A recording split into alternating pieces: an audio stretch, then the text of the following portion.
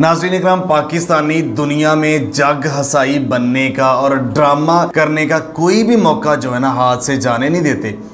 German का सियाह था जो साइकिल से मुख्तलिफ मुल्कों से होता होता स्पेशल पाकिस्तान पहुंचा।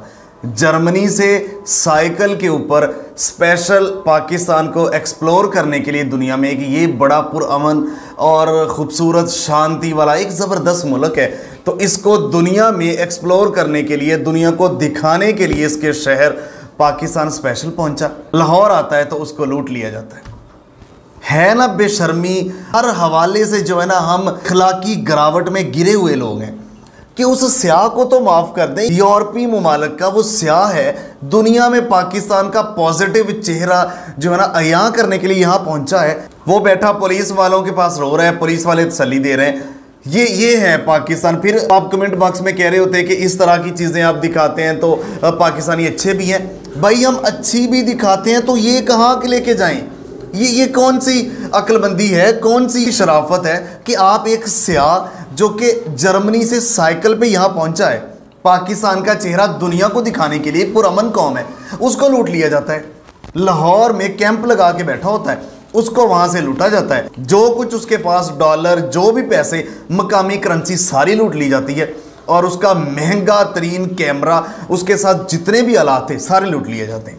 और वो रो रहा है कि पैसे बेशक ना दो, ये कैमरा मुझे लाजमी दे दो क्योंकि मैंने दुनिया भर की मेमोरीज इसमें रिकॉर्ड की है। पाकिस्तान को एक्सप्लोर करने के लिए दुनिया को मैंने सारा कुछ रिकॉर्ड किया, वो वीडियोस इसके अंदर हैं, वो मुझे दे दो। लेकिन पुलिस लगी हुई, अभी तक जो है ना वो बंदा, वो चोर डाकू नहीं, लुटेरे नहीं मिले जिन्होंने पाकिस्तानियों के चेहरे के ऊपर कालक मलने की कोशिश की।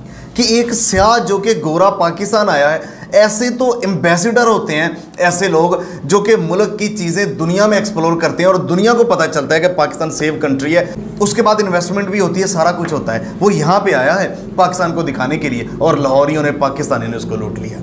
मेरी ये रिक्वेस्ट है पाकिस्तानी इदारों से कि ऐसे लोगों को पकड़ के चौकों में छितर उल्टा लटका के छितर मारें और दुनिया को दिखाएं। बल्कि देखिए, दुनिया में अखबारों की हेडलाइंस, दुनिया भर के मीडिया इसको उठा रहा है कि पाकिस्तान में जर्मनी के स्याह को लूट लिया गया और वो रो रहा है, वीडियो भी रोते हुए कि दुनिया भर के अखबारात में लगी है।